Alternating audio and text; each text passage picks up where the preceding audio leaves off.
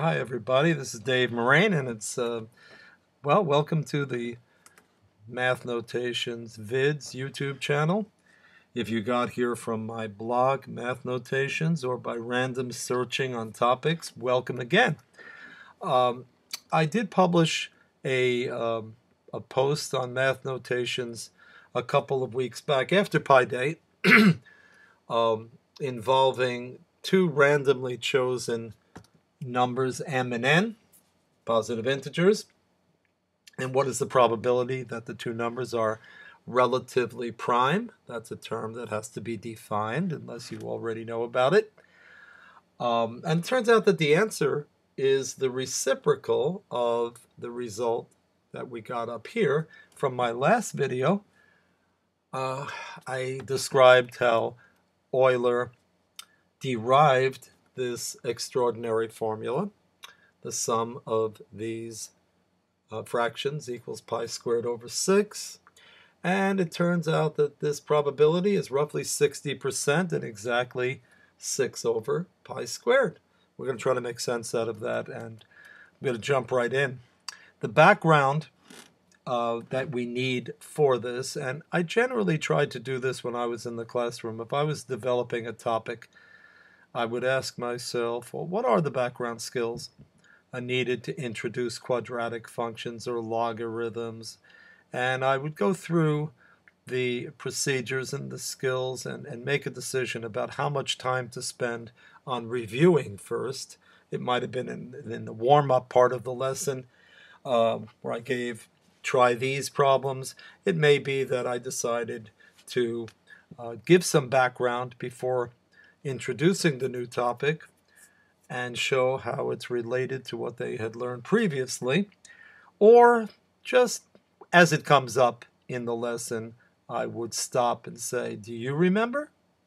Anyway, for this derivation, there are a lot of skills and concepts needed. We need the definition of relatively prime, factoring and arithmetic, not algebra here, using what is called the fundamental theorem of arithmetic, which basically means that every positive integer greater than 1 can be factored into primes and powers of primes. I mean, I'm not going to go into the details of that, but just think about a factor tree.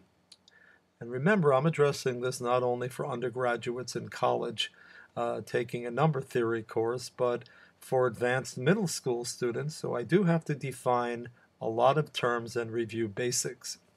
Probability concepts are needed, independent and complementary events. Strong algebra skills, we're going to work with negative exponents, and we're going to work with the distributive property. And finally, we will need to use the formula for the sum of an infinite geometric series. I will discuss that briefly. And then we'll use a over 1 minus r. You learn this in a pre-calculus type of class or in an advanced algebra class. So that's the background. Let's jump right in.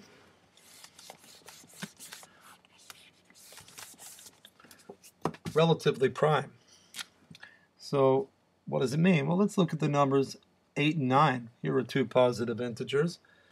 Neither of these are prime. However, they're prime to each other. What does that mean? Well, 8, of course, is a power of 2. So 8 is only divisible. The only prime 8 is divisible by is 2. And 9 is a prime. I'm sorry, not prime. But the only prime 9 is divisible by is 3. So 8 and 9 have no common factor other than 1, and in particular, no common prime factor.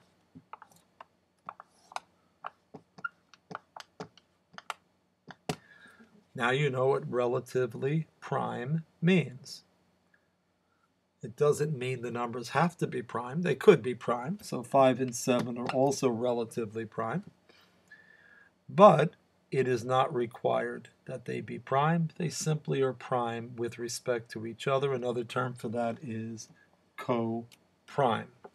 That's enough of the terminology. Let's move on now.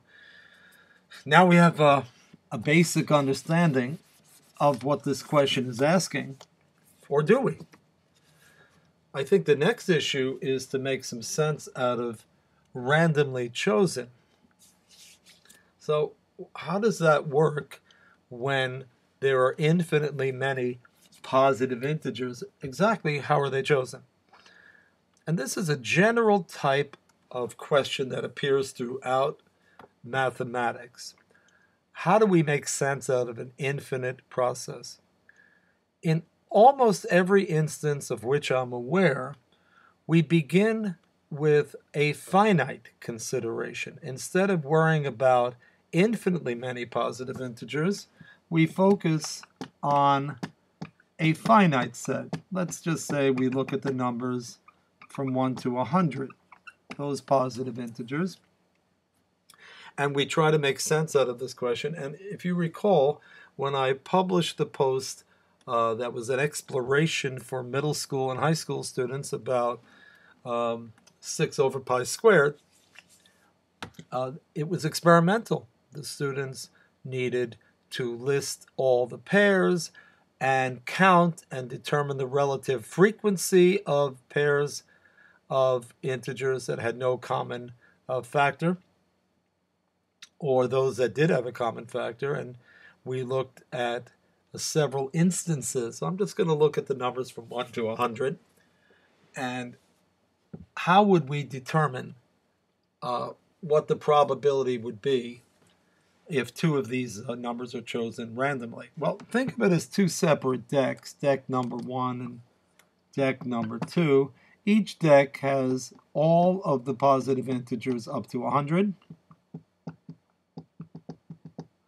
And the reason I say this is we're going to choose an M from here, a number from the first deck after the cards are shuffled, deck of cards. And we're going to choose a random card, say from the top of the deck, from the second deck. So what we have here is a random number and another random number. And that's what we mean by saying we're choosing two random integers. Notice that this allows us to pick 4 and 4, or 5 and 5. And that's going to be a consideration for us, because it's not as if it's without replacement. If I was taking it from a single deck and not putting the card back in, then I could not get repeated events. Here we can. 4 and 4 are not relatively prime because they are divisible by the same prime 2. They clearly have a common factor. 5 and 5, again, both prime numbers, but they are both divisible by the same prime 5, so we would not say that they are relatively prime. So we actually have to take this into consideration. But I don't want to get that technical.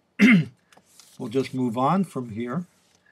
Let's say we're interested in the probability, and I'm going to use PR for probability, that 2 divides M. Notice the notation. The vertical bar is used by mathematicians in number theory to denote divides. 2 divides M. 2 is a factor of M. M is divisible by 2, and the various ways of expressing that. What is that probability? Well, I'm going to shut this video down as soon as I arrive at this result, and I'm going to move to part 2 in about 10 seconds. But the answer is a half, because 50 of these 100 integers are divisible by 2, and we get exactly a half. And similarly, the probability that 2 divides n is 1/2 as well.